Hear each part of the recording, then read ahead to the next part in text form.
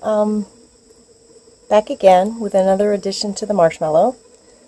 A few weeks ago I went up in northern New Hampshire and I was doing some hikes to some gorgeous little waterfalls on a brook. But it was a really humid day. It rained off and on, and when it wasn't raining the sun would come out and it was just horribly humid. And when I came back to the van to make lunch, I was just so hot and sweaty, and I thought, okay, yeah, despite the fact that I'm not like living in this full time, it would still be great to have a shower in it.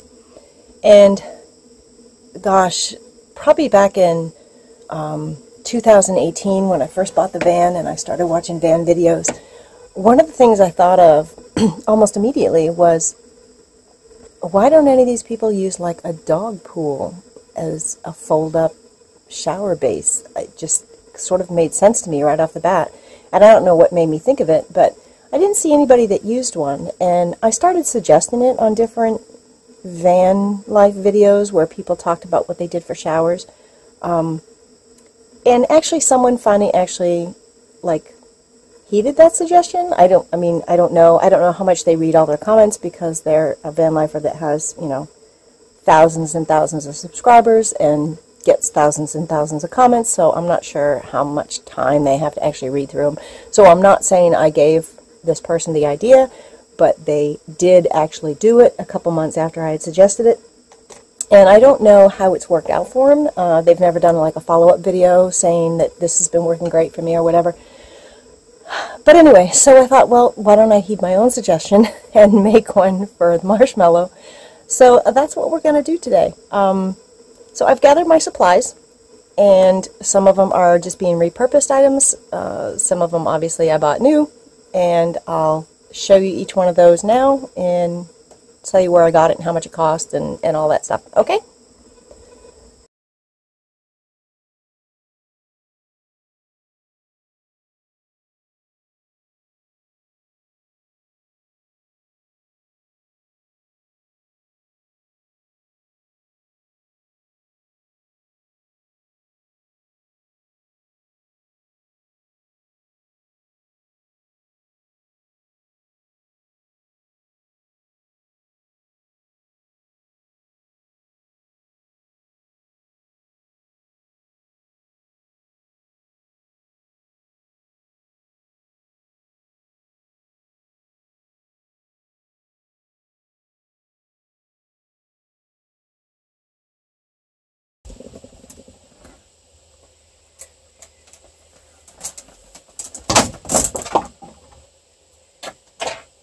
So the first thing I have to do is figure out how big around I can have the shower curtain and it'll still fit inside of here. And it looks like I've got it about right the way it is right now.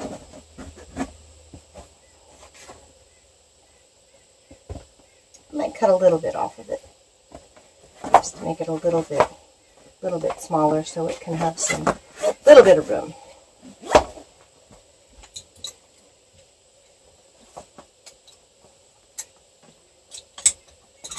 And I'm using a PEX pipe cutter because it won't crush the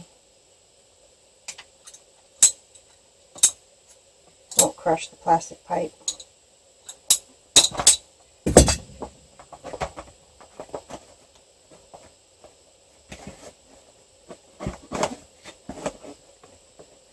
Perfect.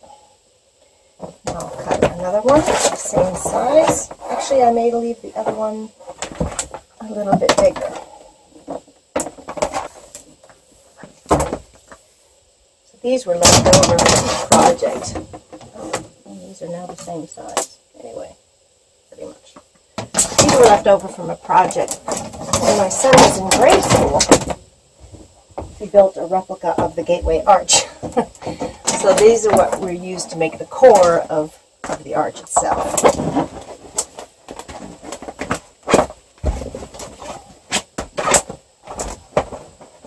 Alright, those are good.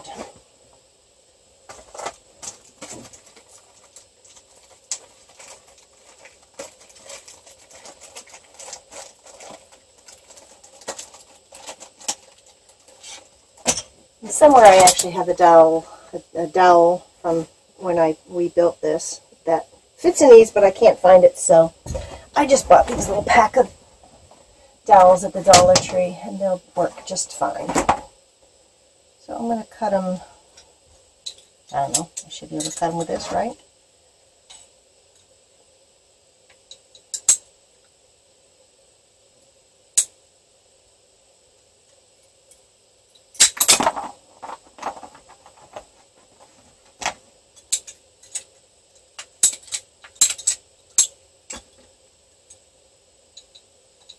Precise measurement going on here.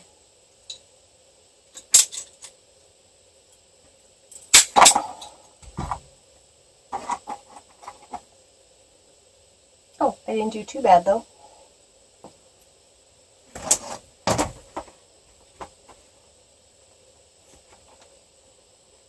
So one side of this dowel I will glue in so it stays in there permanently. And the other side I will leave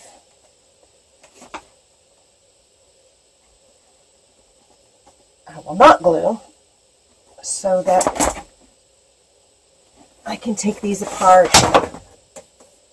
and store them easily.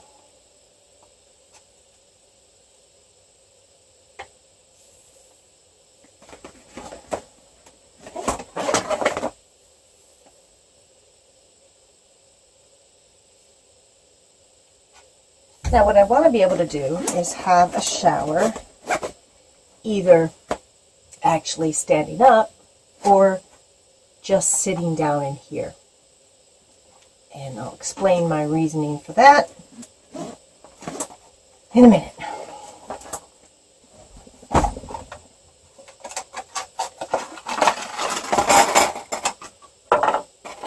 And why, you ask, am I going to use split rings? I'm going to use split rings because shower curtain rings, number one, take up a bit more room. They're not as, they're sort of big and bulky. And I don't need that much room for an actual rod since this rod is so small.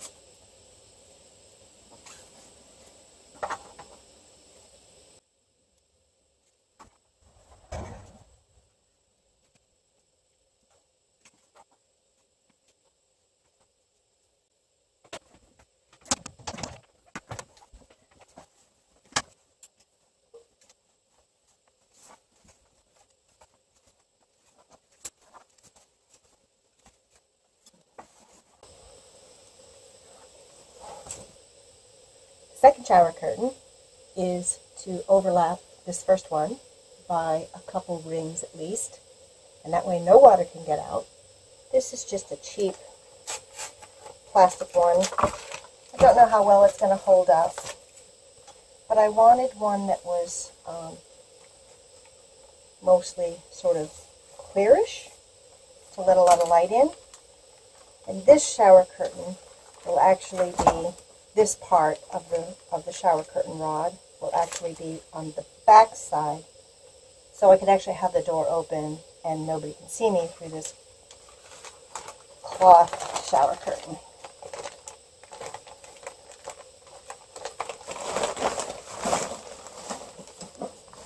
And we'll do it by 3.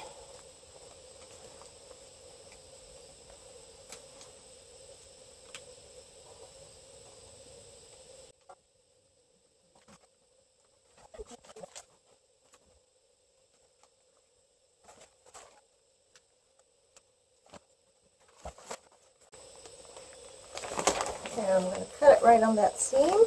I don't need any of this. Okay, scissors in here. Yes.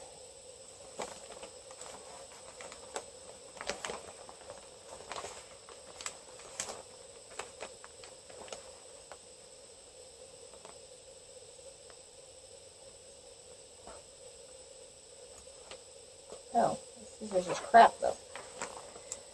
Alright. Off to get scissors.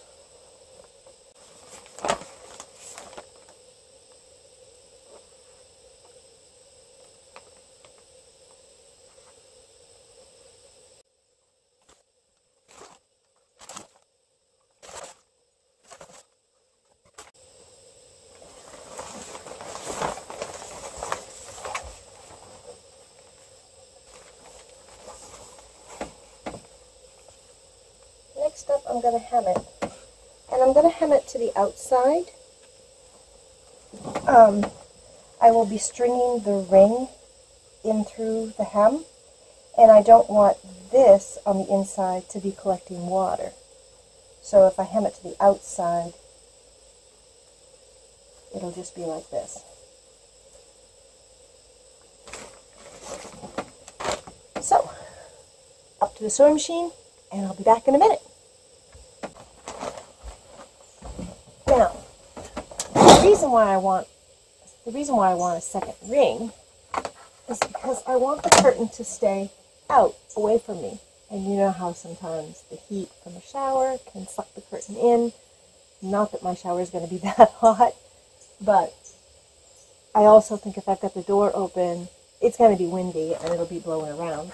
And I thought maybe putting a second ring on the bottom would help it keep its shape and keep it a little bit weighted down. So we're going to run this through.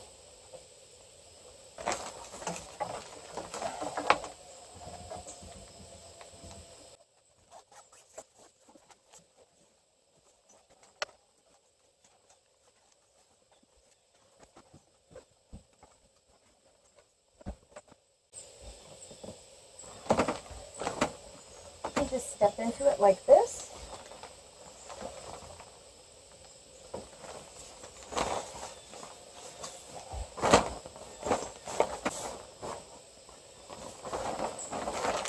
That's going to work great.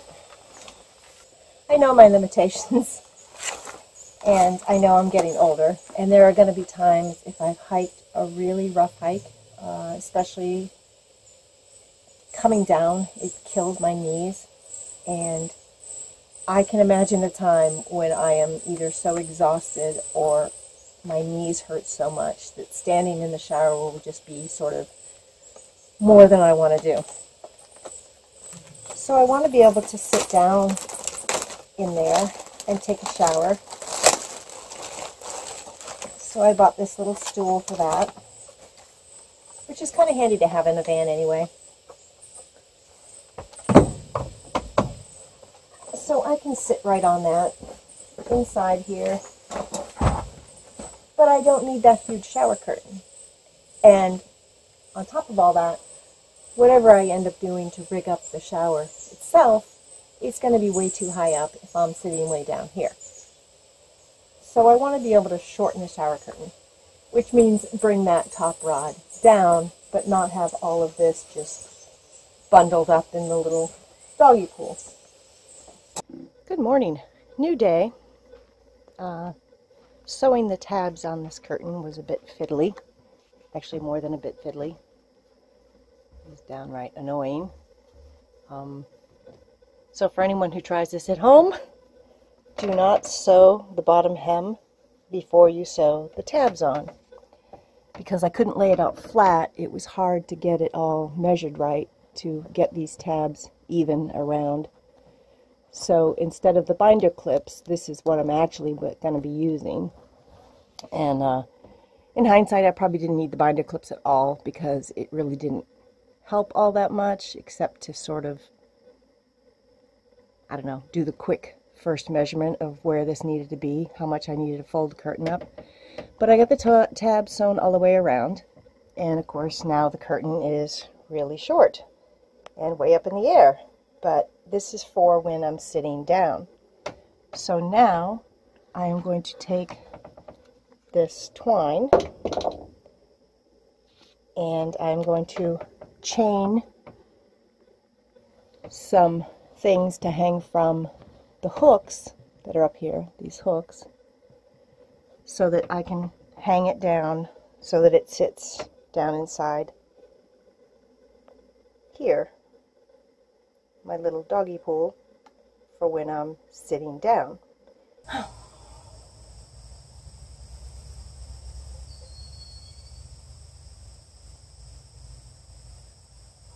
And the reason why I'm crocheting a chain instead of just using the twine on its own is the twine on its own will get knotted up really easy, but the chain won't get knotted as easily. and it'll make it a little easier to see, thicker and easier to grab onto.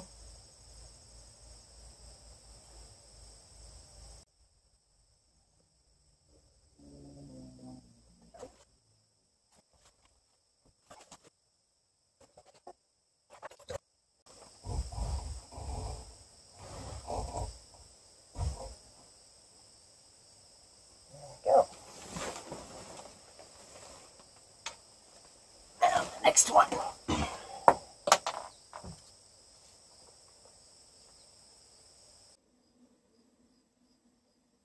So here it is.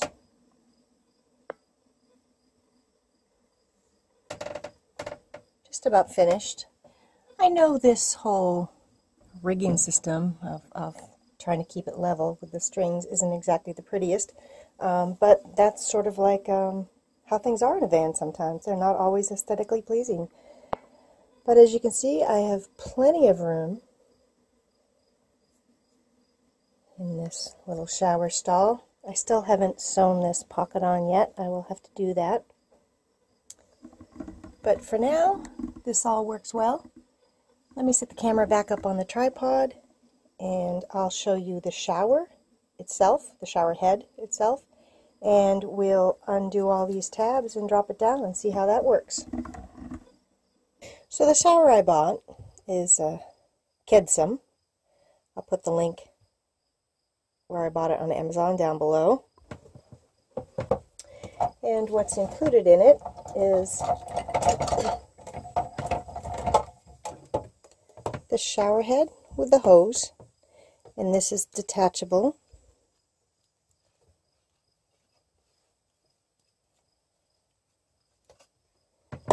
And it comes with a spray nozzle as well.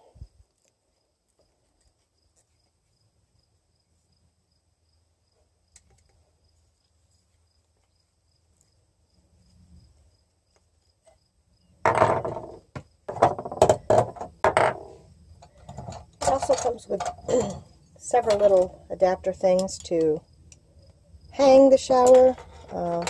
For instance, when the shower head is on,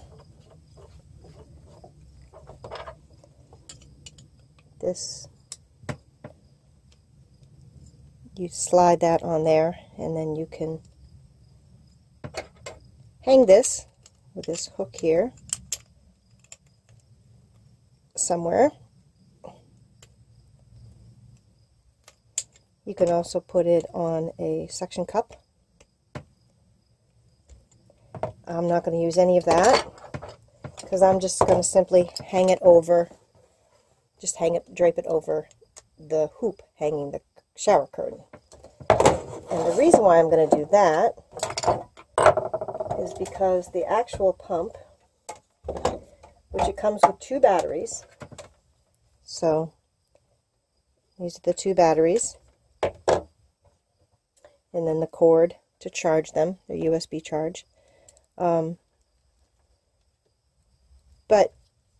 this allows you to turn the pump off and on. So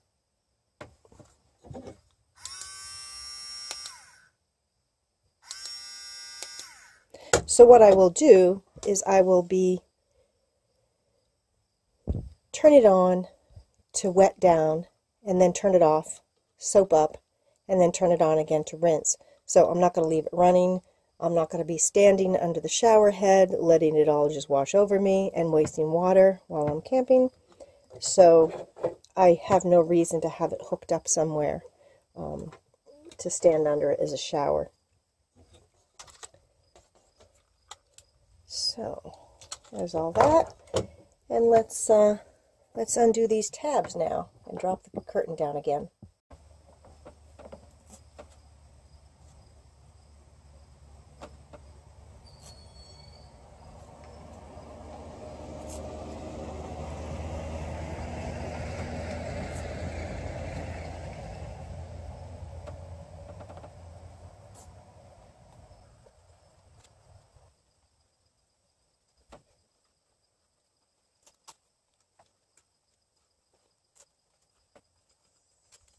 I may find once I'm using it, I don't need all these tabs hooked up. But I can maybe only do 4 on each, one on each side. So now let's raise it up.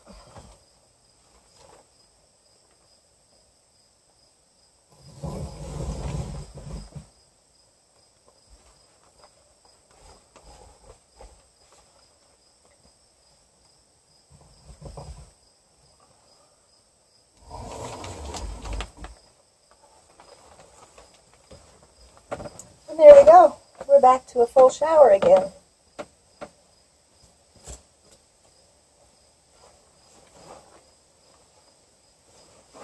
Just step in.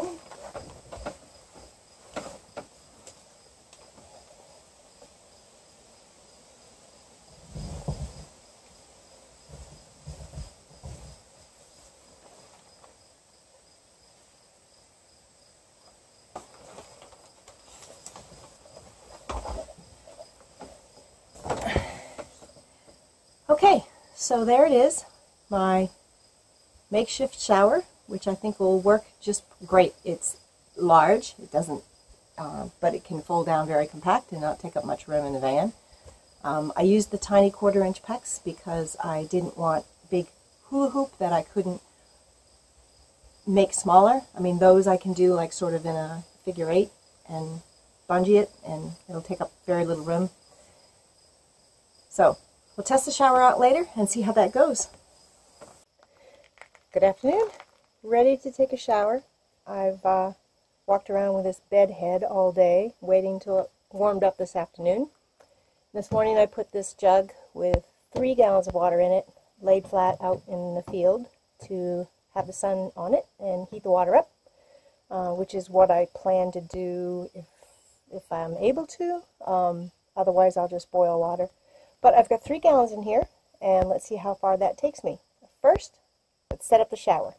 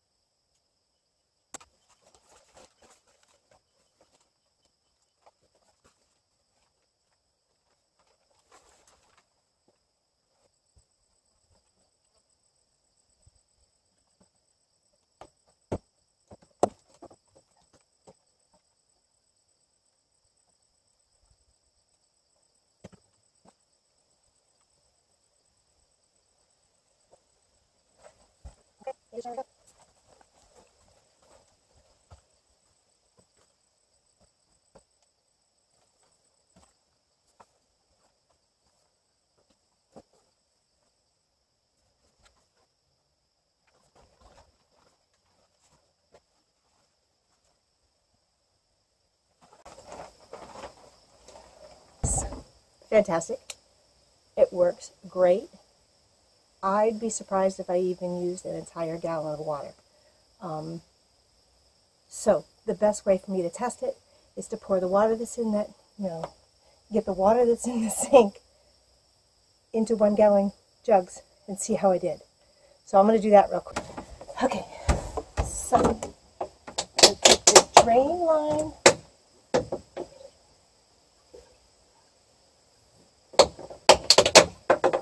off of here. Pour it in here. See how much water is left.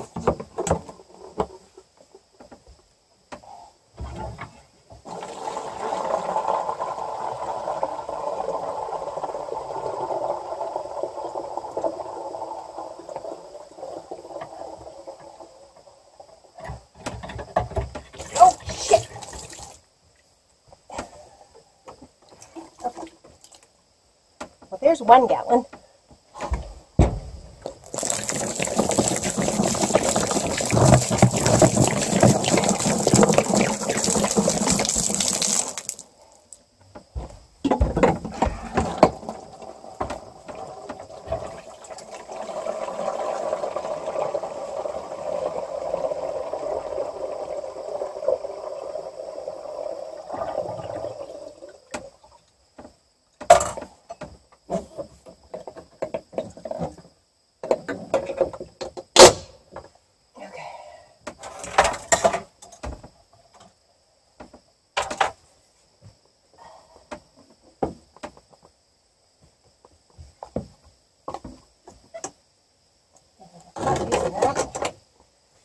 Probably should have. Okay, and there's almost 2 gallons. So I used a gallon and a half. I mean, that's the absolute max, because this is actually more than half a gallon. So that's pretty good. I know I don't have to boil that much water then.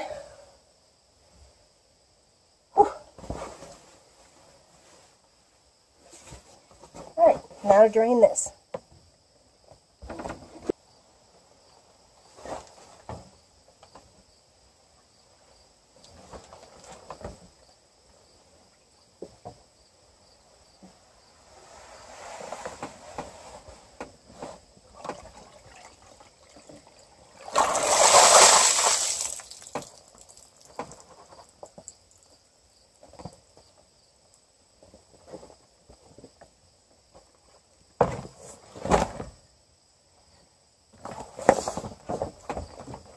Alright, now I need to dry out my van from all the water I spilled.